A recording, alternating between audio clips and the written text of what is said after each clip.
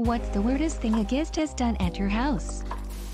My homeless, heroin addict, ex-brother-in-law asked if he could do some laundry at my place, and I agreed that would be okay as long as he understood this is my home and he's not welcome to hang around. I have a teenage son, I'd rather not expose to heroin, thank you. One day he texted that he needed to pick up his laundry and I said no problem. He never showed up, so I went to bed around midnight. Turns out after I went to bed, he let himself and his insane girlfriend in and they made themselves at home, watching TV, taking a shower, eating snacks. I woke up to the sounds of a domestic taking place in my living room and a woman screaming for help. After dealing with all that and getting them removed from my property, I went to my bathroom where I found the entire bathroom covered in purple hair dye. It was on the floors, sink, the toilet, the mirror, the rugs. Everywhere. Who comes into a house uninvited after midnight and dyes their hair? Don't do heroin, kids. She may have been told he lived there. That happened to me once. After 3 days of hanging out, she asked me back to her place. I ended up staying there on the weekends for 10 months. One night there was a knock on the door and she asked if I'd get the door. I opened the door to a class-dressed airman that was her husband. I had no idea she was married. She had hidden all the pictures of them and everything. I felt so bad, but from his perspective I was just a POS. Understandably so. I looked into the guy and found out he was military intelligence. I figured I was dead, but that was 35 years ago now. Maybe after he calmed down he understood we had both been fooled.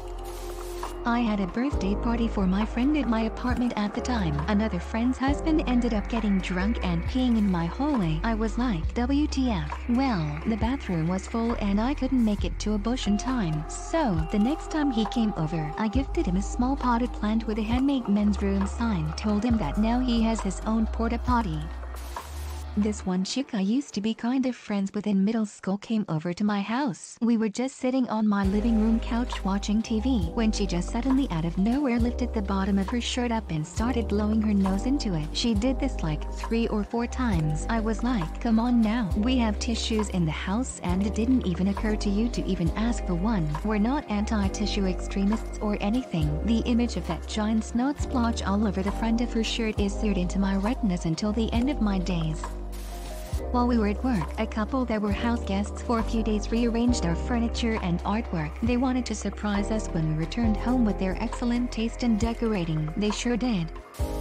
My cousin used to come over my house a lot when I was a teenager. We were 7 months apart, so we were pretty close growing up. When we 14-15 years old, he came over once with my auntie's friend's weird annoying son that he was forced to hang out with from time to time. It was 10 a.m. and I still had my PJs on. I tell my cousin I'll get dressed real quick and we'll go down the bike tracks soon. I go to my bedroom to change. When I am in my underwear, the weird annoying boy walked straight in my room like he lived there and looked me up and down with a smile. I went mental, screamed at him and called him a creep. My cousin bolts upstairs after hearing me scream, grabbed the boy by the scruff of his clothes, drags him out of my bedroom and threw him down the stairs. He wasn't seriously hurt but definitely terrified at this point and runs out of the house. According to my auntie's friend, both myself and my cousin overacted and we bullied her son for no reason. My auntie bitch slapped her friend with so much force she was on the floor and quickly reminded her she'd protect her niece from any pervert regardless of their age. Not going to lie,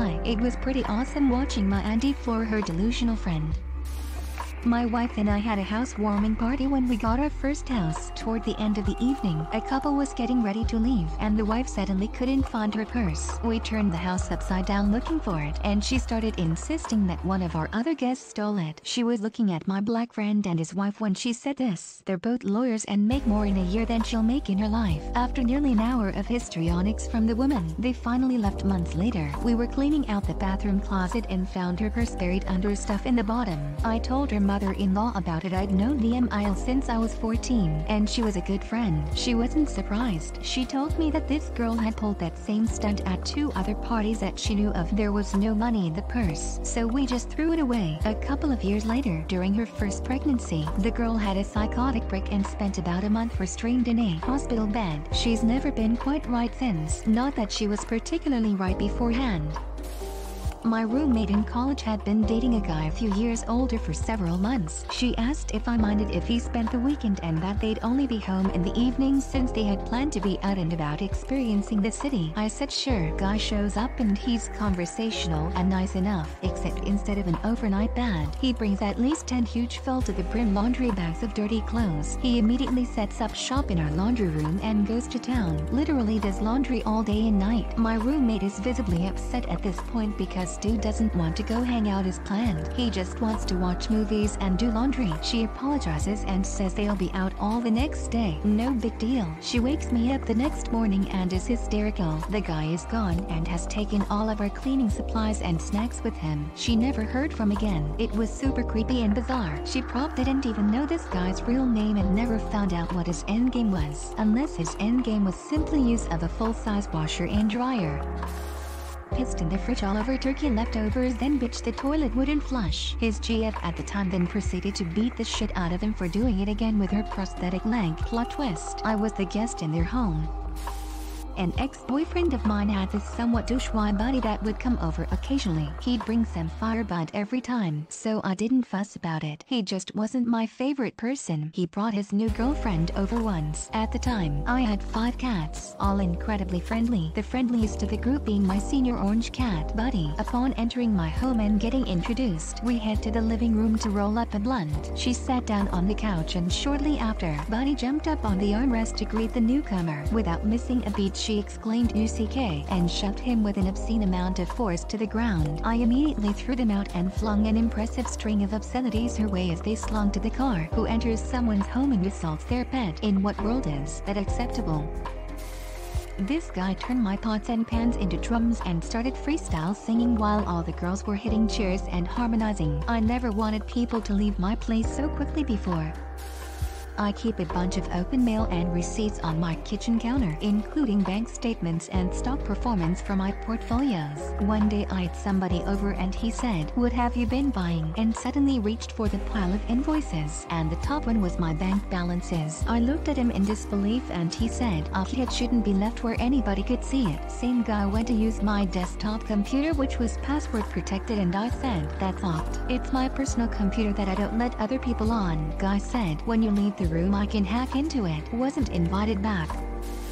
After moving to Florida from Ohio in the late 70s, we had an influx of visitors. Most were very close friends or family, but there were a few that saw this as a place to avoid paying for a motel. We had just bought a business, explained that we had to work long hours to get familiar with this new endeavor, and that we needed to concentrate heavily to be able to support our family as soon as we could. The first mooching visitor was our dentist and his wife, that we had never met. We were on friendly terms in Ohio, but had never met socially, or felt we were good friends from home.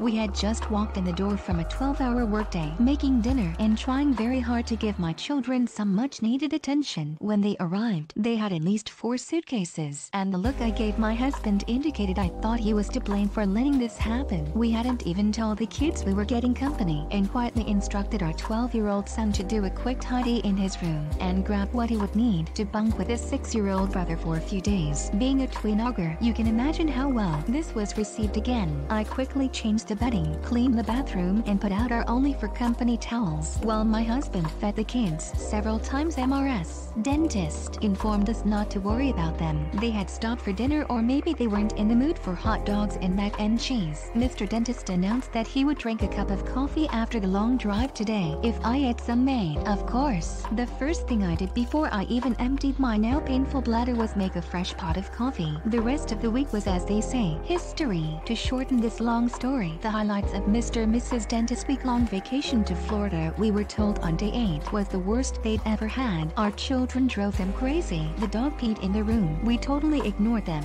and didn't even go to dinner with them one time. They made appetizers, bought an expensive bottle of wine, even lit my candles, thinking we would at least be sociable one evening. MRS Dentist went on to say, our kids snuck in and ate half the hot dogs, ruined her pretty platter display. My husband and I had driven 2 hardly running trucks to Miami to trade them for new ones.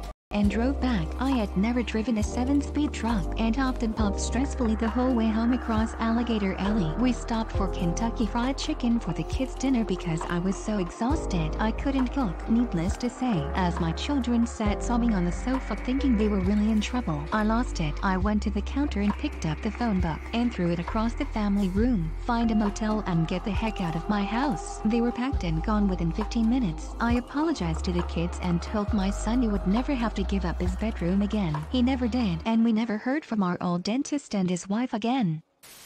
Came over for dinner, liked my cooking hits, and then proceeded to devour a week's worth of leftovers. I served her a man-sized meal big enough for me as a 185 centimeters, 100 kilogram man, and she ate easily 5 times that amount. It was ducking bizarre. Another chick came to my house once and dropped a giant shit in the toilet that went about 15-20 centimeters above the water and couldn't flush. I was as impressed as I was angry. My friend's new boyfriend, I'd never met him before, came over with her for dinner. There were 8 of us. He drank a lot. He went to the bathroom before dessert. About 5 minutes after he came back, he spoke to her and she said they needed to go as he wasn't feeling well. They left. When the next person went to the bathroom, they came back recoiling in horror. The new boyfriend had puked up his entire dinner and a vast amount of red wine all over the bathroom. Everywhere. Walls, floors, all over my full basket of spare toilet rolls. I cleaned it up. When I next saw my friend, I mentioned it. We had a totally ordinary conversation about it. Later that day, she deleted me on FB and I never saw her again. Mystifying. Had a cookout for my buddies right when I bought my first house. One of my close friends brought one of his buddies along. After going inside for a second to get a beer out of the fridge, I see that friend with my carton of blueberries in his hand throwing them at my bathroom door. Easy to say, right after we got in a fight and I kicked him off my property. Haven't seen him since that day. I was hosting a cocktail party and one guest gave an unsolicited home inspection. He checked out the chimney, tested the fire alarm, distance between studs in the wall. The final straw was my sleeping son waking up to this guest in his room inquiring about the rocking chair in the bedroom. This guy started opening all the drawers and cabinets in my kitchen asking if I had candy. I told him no and he said, "Lame." Then he turned on my TV and asked if I had any video games. I told him flatly I don't. He asked if I had any games on my phone. I was getting kind of fed up at this point and told him he had to leave my house. He told he had to put on his jacket first or else he'd catch a cold. Once he finally went outside, he yelled asking me to watch how fast he could run in his new shoes. This guy was a real weirdo. Got a prostitute over. This was years ago when I lived in a share house. My roommate and a friend of his got drunk. My roommate eventually ended up going to bed and he told his friend to sleep on the couch rather than driving home. The next morning we woke up and discovered that he'd called up the prostitute. They had sex in the bathroom and left a god-awful mess. It was a long time before he got invited over again.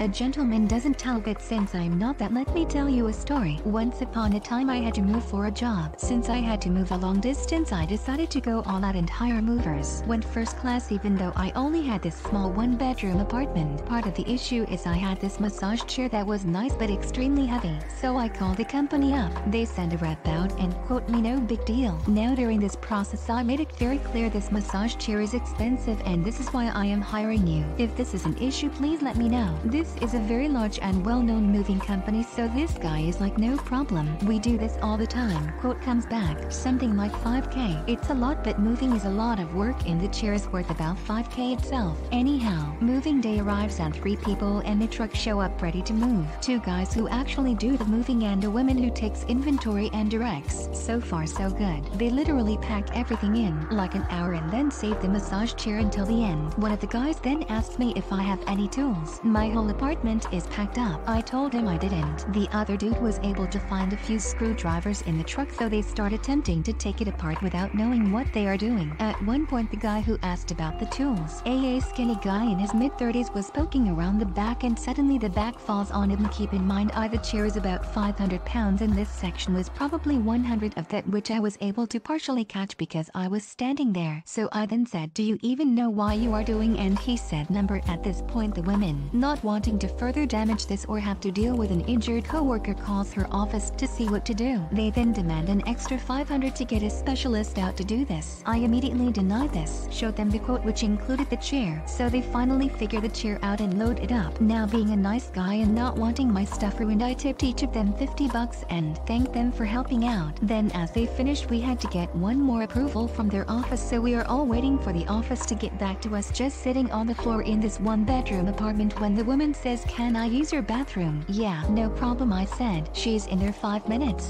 10 minutes, 15 minutes, 20 minutes, and then at about 25 minutes she comes out and says, "Hey, was your toilet broken?" "No." "Why?" I replied. "Well, it is now. You should call maintenance." I am like, WTF, I live in a big building in a downtown metro. There are tons of public restrooms in the building. If you had to do something serious, you could easily have gone in there. So I replied, "No, you should call maintenance. Just go downstairs and talk to the front desk." She went down to get help and then they all left. I waited in the apartment for 2 hours building up the courage to open the toilet seat to see what the problem was. Finally, when I did, I saw a massive dump next to a huge wad of TP with blood everywhere. The building had to call in a specialist to pump the toilet. Thanks a lot. Thanks for watching. Consider subscribing for more videos.